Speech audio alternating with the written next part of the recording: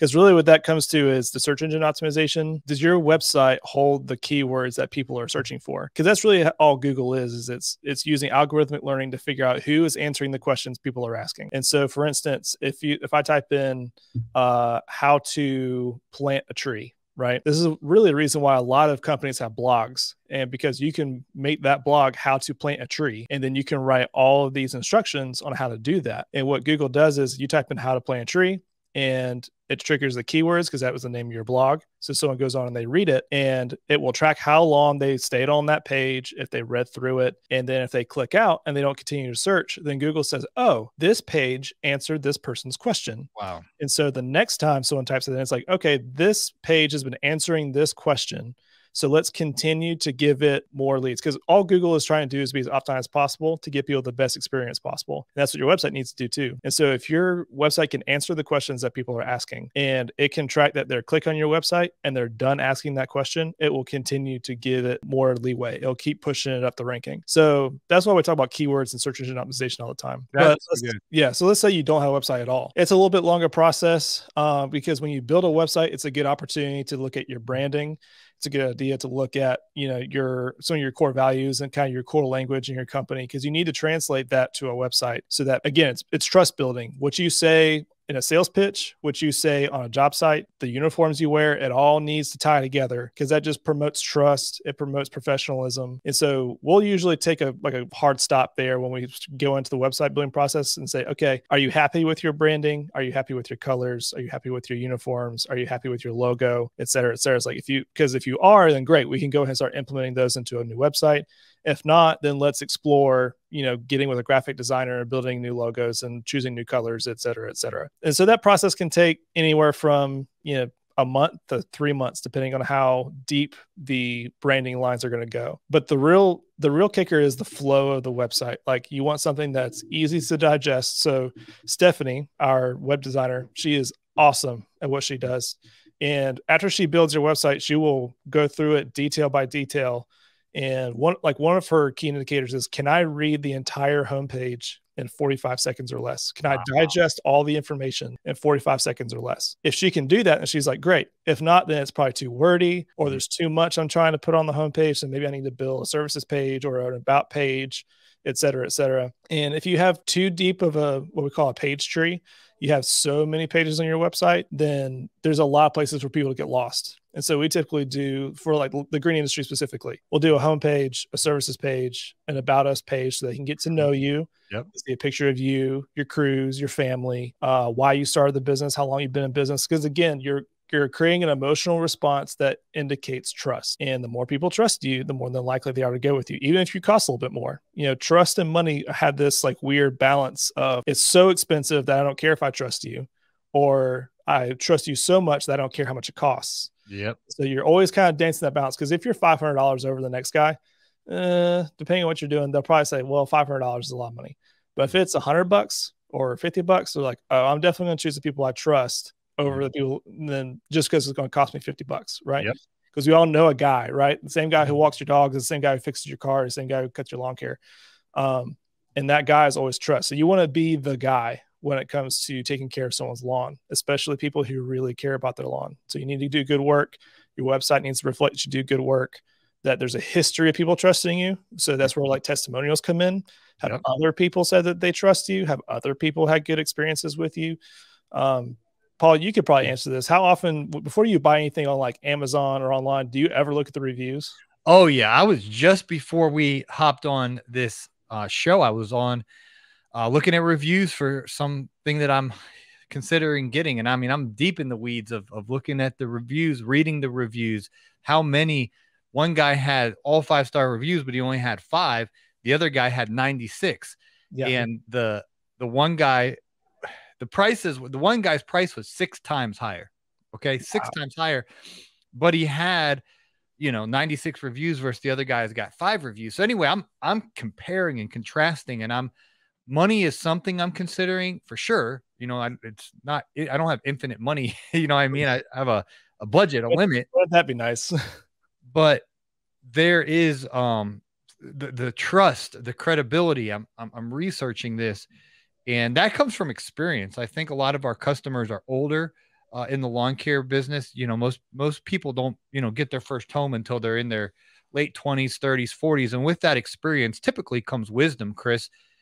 And, you know, maybe teenagers or 20 somethings, they have no risk tolerance. They'll just go buy whatever and kind of figure life out as they go. But someone who's a little bit older, they've been burnt enough times by crooks, by people who are dishonest, that those scars lead you to be more careful with your money, especially in an economy with the fluctuating uncertainty that we have. I think a lot of folks who are smart enough to own a home and to want it to look nice and who are going to hire us, that's a certain level of IQ of our customers. They're the type of people that this is very important to them, that they can go to your website and see that you're trustworthy, that you're credible, that you got social proof, that you have a bunch of other people saying kind things about the quality of your service. So I can't reiterate that enough of how important that is. And it hurts me, Chris, when I'm coaching somebody and I look at their website and I'm typing it in, I can't find it because they don't have one.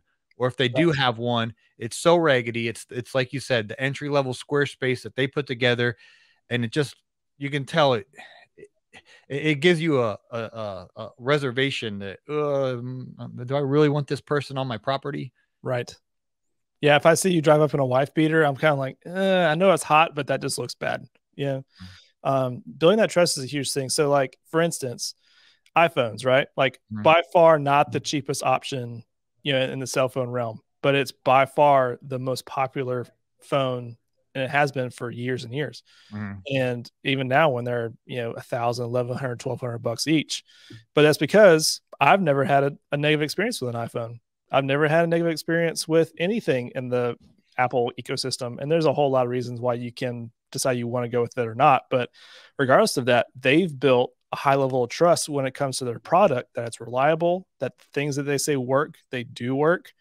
You know, it's expandable in a lot of ways that bring tools to me to help my life be easier. And that's exactly what you want to be in your industry. You want to be the iPhone of your industry. You don't want to be the cheapest, but you don't want to be the most expensive.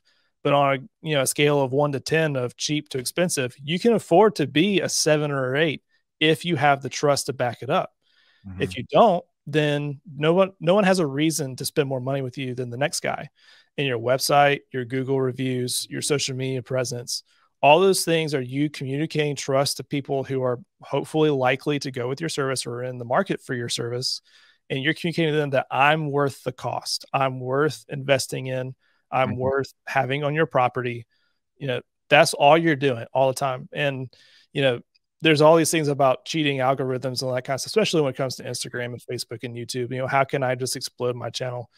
Well, if you're consistent and you provide value, then you will grow. Yeah. It really is that simple.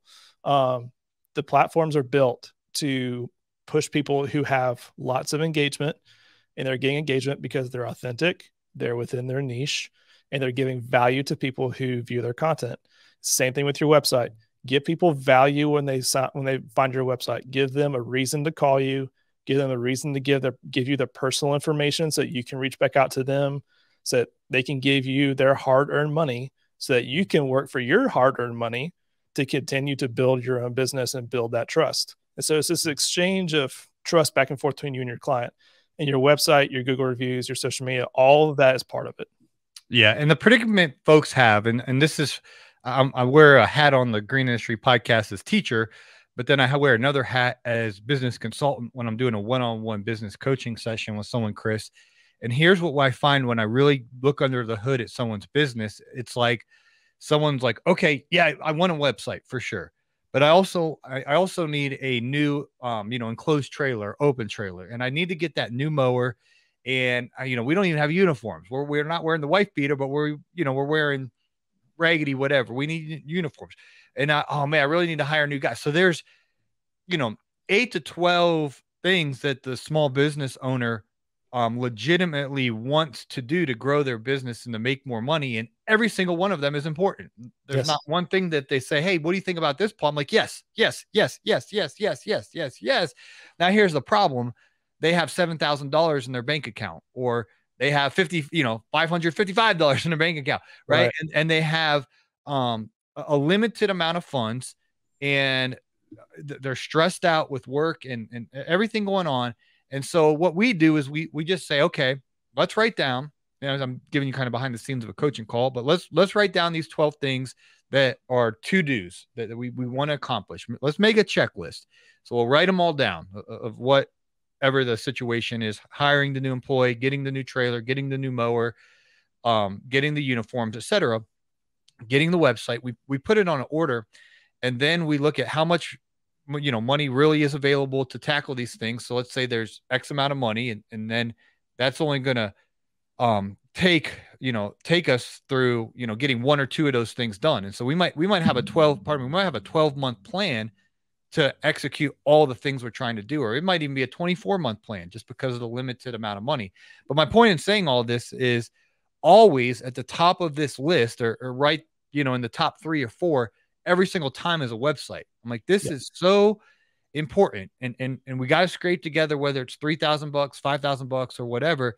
We have to prioritize getting this website, those right words on the website, getting ourselves in position with the SEO, the good pictures, you said about us, the importance of really communicating who you are, what you stand for. And, a website that's actually created with the call to actions are very simple to click on and to get the customer's information and all these things. And so I think I want to get that off my chest, because people are out there listening. This isn't something you put in 11th or 12th place. Like, oh yeah, after I get my mower, my weed eater, this and that, and it needs to rise on the charts. And this, especially as folks are listening in real time in the spring rush, and hopefully you're making bank, get your website checked off the list. And Chris, you guys offer at Pure Marketing, you guys offer building a website. Like you said, Stephanie and your team over there, I just looking at Eric Hill's website from Fayark that you created for him. It's phenomenal. You guys did an incredible job.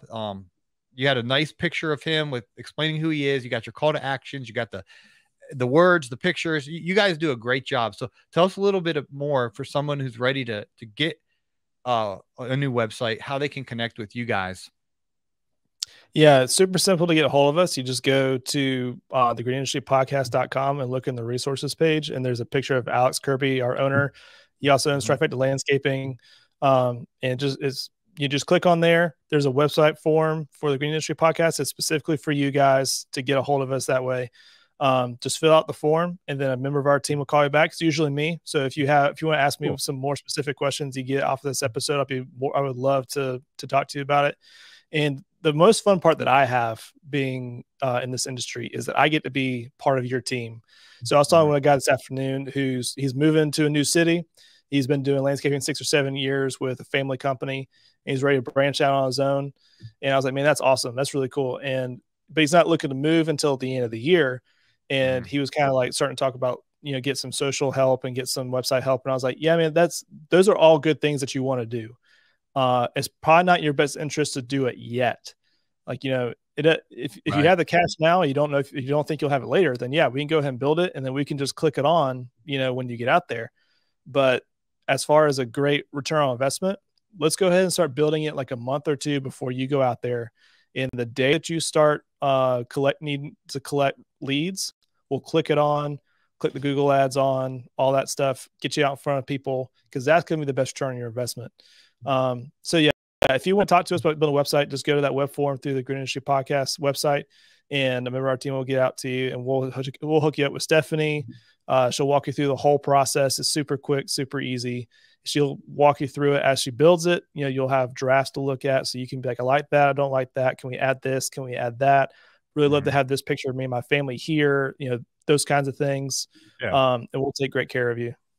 Yeah, so that's available, guys, at the Resource Center at thegreenindustrypodcast.com. And we've really this has been years in the making, Chris. We've developed this Resource Center where we have the best of the best recommendations for everything to run a high profit business. And so it's cool to add you guys to our Resource Center, so that if you guys need a website, just visit greenindustrypodcast.com, and we have a Resource Center there, and you can fill out that form, and probably the next step is Chris will call you and get this moving. And definitely this year, make sure you have a solid website. And it's not just hiring anybody. Like, you guys understand, since you've owned a landscaping business, you probably understand even a little bit better, even if someone else is good at building a website, because they don't have that experience of being in the trenches of building a lawn care business, a landscaping business. It's just more organic with the way you can put the words and understand the mind of the consumer. you've been in this business and build a multi-million-dollar business. So, you know, you and Alex and the team over there, I just think it's really cool that you've branched out and are helping folks with this part of their business. So check it out, guys. It's at the Resource Center at thegreenstreetpodcast.com. Chris, always good having you on the show, man. We'll hopefully do this more in the future. You always add high value to our audience. So I just want to say thanks again for bringing a good microphone. Yeah, man. I don't like when my guests have raggedy microphones, man. Pet peeve of mine, but you got a nice little mic there. Yeah, man. I stole the Down to Business podcast microphone to make this call. So I got to put it back for Alex knows I did it. I appreciate it, man. We'll hopefully bring you back on the program here sooner than later. Absolutely. Thanks for having me, man. I really love everything you're doing. You're really a light to our industry, and you know, we appreciate you so much. Thank you, man. We'll be in touch. All right, brother. You have a good rest of your day.